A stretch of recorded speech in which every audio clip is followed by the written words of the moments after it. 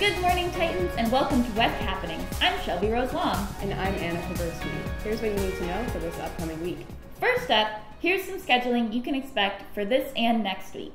This week, we'll meet with normal classes all 5 days. And a good thing, too. It seems like we've had a lot of time off. But thanks to our presidents, we've got another 4-day weekend coming up. No school from Friday, February 18th to Monday, February 21st. Reminder as well that on Wednesdays, we show up to first period, then Titan Connection time, then resume normal classes after that. Make sure you select your TCT choice in your Student View Flex schedule, and note that some options may be closed. Don't forget that Mr. Ackerman and Miss Home are starting a cooking class. They would love to see you there. And let's not forget Valentine's Day too. As you might have noticed, there have been some festive decorations and even a Valentine's photo shoot put up in the library by some of West's most creative students, Jennifer Oakes and Kaya Cannon. As you might know, February is Black History Month, and Henry Baker has something to share with us. Take it away, Henry. Go. Hi, my name is Henry Baker, and I am a freshman leadership representative. February is Black History Month, and leadership is working to celebrate it. We believe that it's important to embrace diversity while recognizing adversity. Please look out for biographies on important African American individuals while you're in the halls.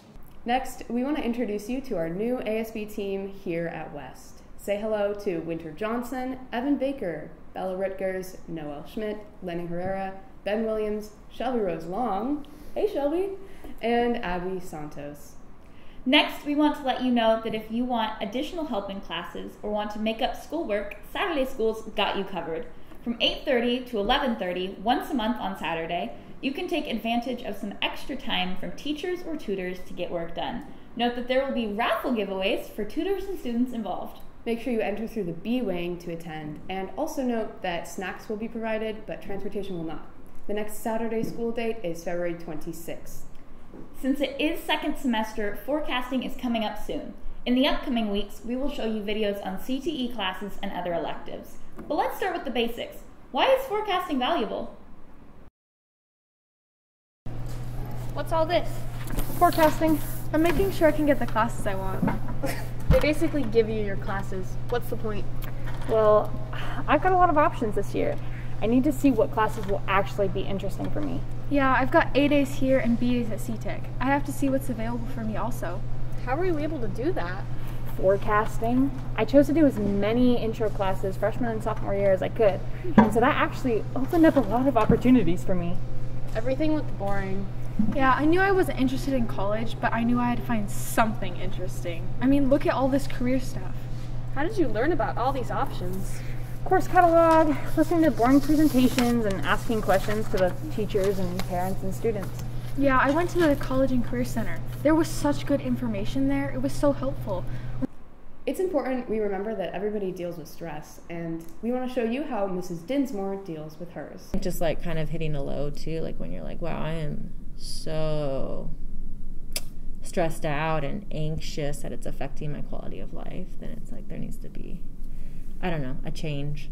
If I'm relaxed and I'm enjoy being here, I think they'll enjoy being around me. Yeah, I'm like an overachiever by nature, and I was a perfectionist and like straight A's in college, like always. Totally, and that's I think I kind of started to disassociate my identity with my work. So it's part of who I am, it's part of what I do, it's important, but it's not.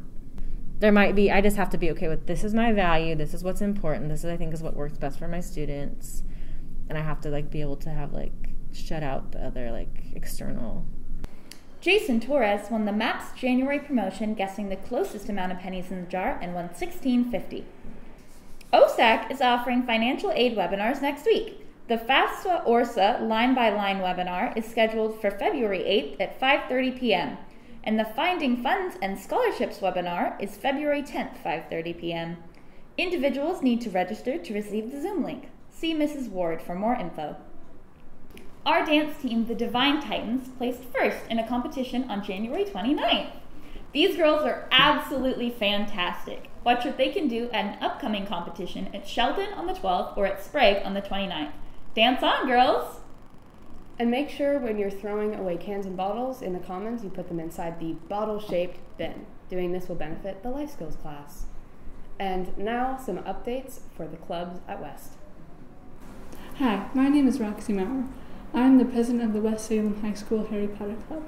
This is a great welcoming community to be part of. We are currently watching a Harry Potter reunion show on HBO Max. Come to a place where you could be yourself and talk about all things Harry Potter. Our next meeting will be on February 16th during Titan Connection time. Please join or remind. I hope to see you there. Who doesn't love a party? On February 28th, the French National Honor Society is hosting a Mardi Gras party from 8 to 10. More details will come soon.